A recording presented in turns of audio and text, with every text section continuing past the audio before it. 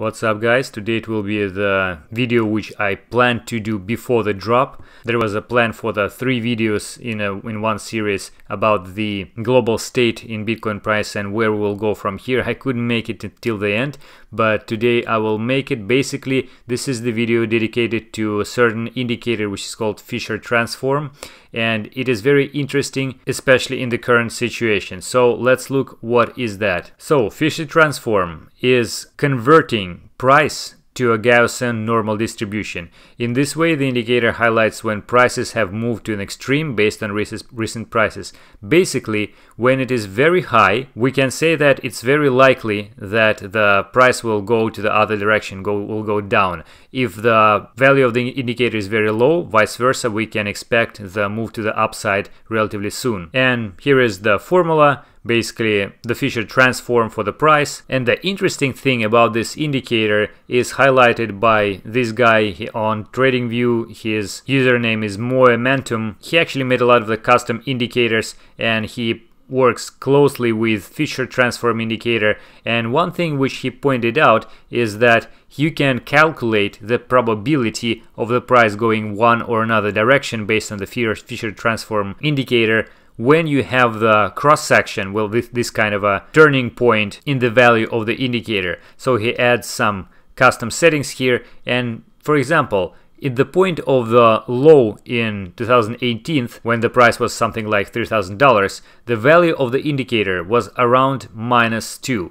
In that case, the chance, based on the Fisher transform math, the chance for the price going lower is only 8%, and 92% probability that the price will go up. In this case, the value of the indicator is plus 375.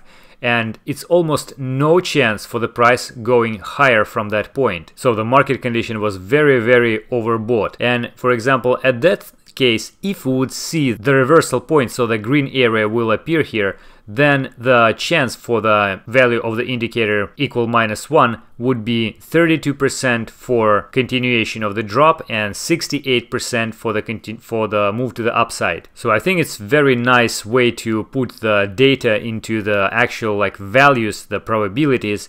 And it's interesting right now, if you look at the weekly time frame, we pretty much have the same state as like a week ago. The value of the indicator is like -1 something, so it's about still 30% of the chance that the price will continue to go lower. But locally, if you look at the daily time frame, then you would see that actually right now we are attempting to make this crossover for the indicator value around -3. As soon as this crossover will happen, it's very likely that the price will start to go up. Of course, we can expect something like this, and it's really early right now. This is just TA. It's not 100% probable. We can go even lower, and even it's like 1-2% chance for that. It still may play out, so be careful with that, guys, and especially that overall technical analysis picture right now is rather bearish. But in any case, I think that it is interesting to see such actual